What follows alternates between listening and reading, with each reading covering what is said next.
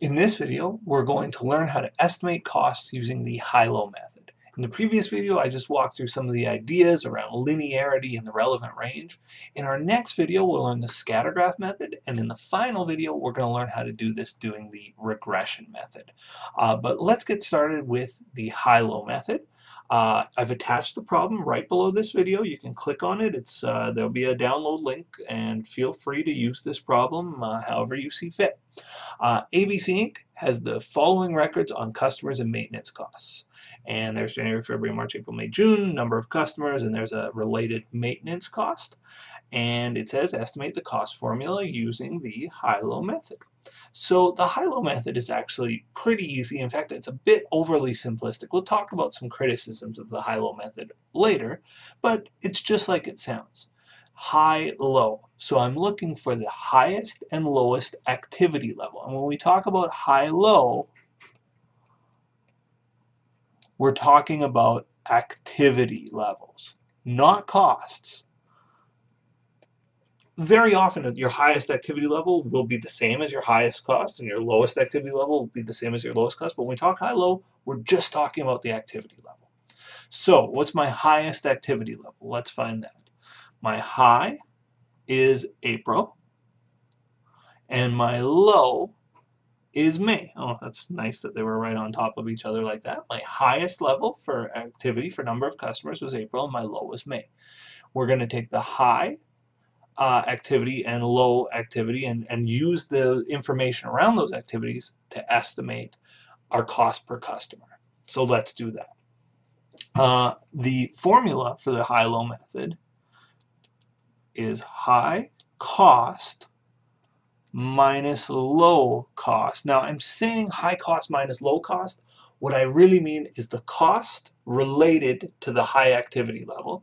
So in this case, our high cost is going to be a 2,600, and our low cost is going to be 1,950. And just to be clear, let's say another month had a cost of 2,700. Let's say January had 2,700. I would still use April's cost. It's the cost related to the high activity. So I'm going to take the high cost minus the low cost divided by the high activity level. I'll just say activity minus the low activity. So let's quickly do that. My voice just cracked. 2,600 is my high cost. My low cost is 1,950. My high activity is 600. And my low activity is 300. So again, 2,600 minus 1,950 is, what is that, 650 over 300. And let's be clear about units here. It's $650 divided by 300 customers.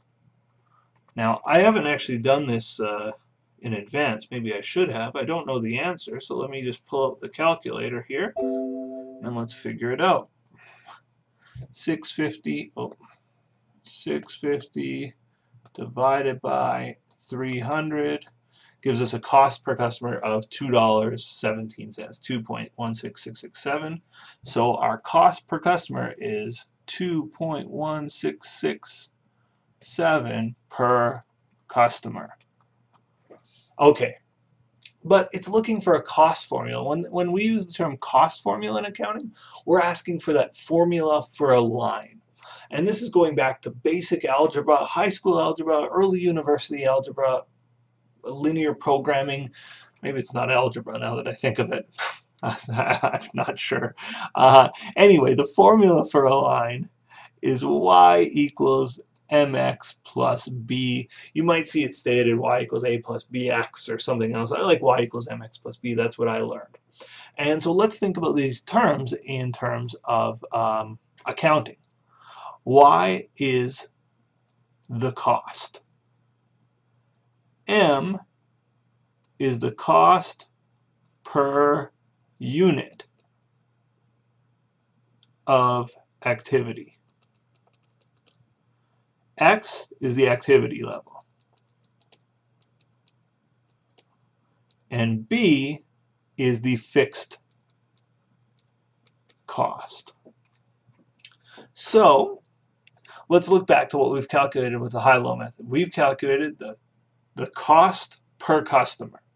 And when I look at y equals mx plus b, it looks like we've calculated m, cost per unit of activity. Our unit of activity is the customer. We've calculated our m. So 2.1667 per customer, probably didn't have to write that again, is m.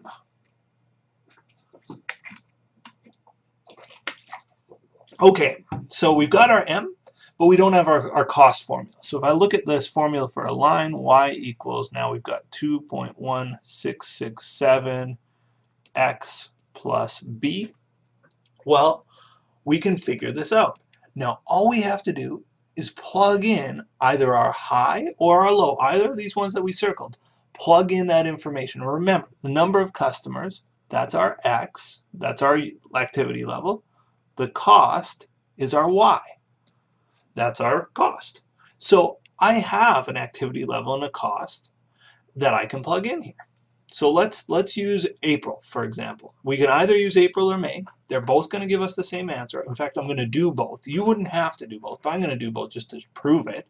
Let's take that high, 600, 2600.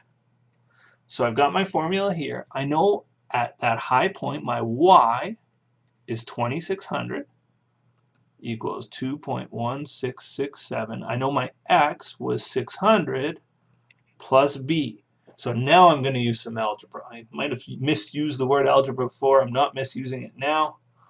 Let's run the calculator.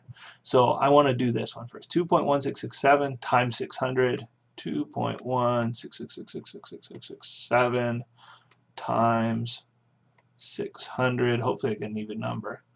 1300. Okay, so let's punch that in. 2600 equals 1300 plus b. Change the signs, 2600 minus 1300 equals b. 1300 equals b. So we've got our formula for a line because we know our b, we know our m, that's all you need. So y equals 2.1667x plus 1300. So when it asked me to calculate the cost formula, it was specifically asking for that. So we've answered the question. Now, when I did this, I said, oh, once we get this number, 2.1667, we can either use the high or the low. I want to prove that. So let's use our low point. Our low was 300, 1950. So let's plug that in.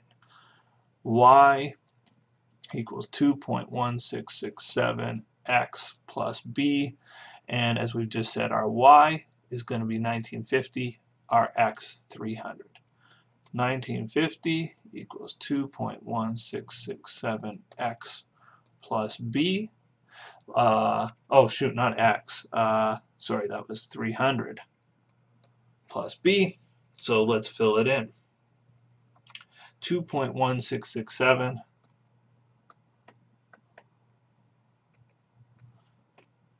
times 300 is 650. So 1950 equals 650 plus b. Change the side, change the signs. 1950 minus 650 equals b. 1300 equals b. And we've got the same b as we did before. So our formula for a line, y equals 2.1667 x plus 1300. Didn't matter that we used the high or the low point. I wouldn't make my students use both, one or the other, and you'll get the correct answer. Now, why this number is important? Why is this even relevant? Why did we go through all of this? Well, it's useful for its predictive value. If next month I said, I think I'm going to have 420 customers. I'm predicting 420 customers. I wonder what that's going to cost me in terms of, and what was the cost? Maintenance cost. So if I think I'm going to have 420 customers, what's my maintenance cost going to be? I'm making up this question, by the way. This isn't part of this specific question, but let's say if my expected number of customers, my expected X, activity level, is 420. What is my cost, my y? Well, it's very easy, right? You just plug it 420 in for x. So I'm going to go y equals 2.1667 times 420 plus 1300. Not 21. 2, I could use this on my keyboard, 0.166667 times 420 is 910. 910 plus 1300 is 2210. Y equals 2210. And I would say, oh, if I think I'm going to have 420 customers next month, it should cost me around $2,200 bucks. And it's a planning tool, right? You can plan on your costs. So that's the high-low method. In the next video, we're going to do the Scattergraph method.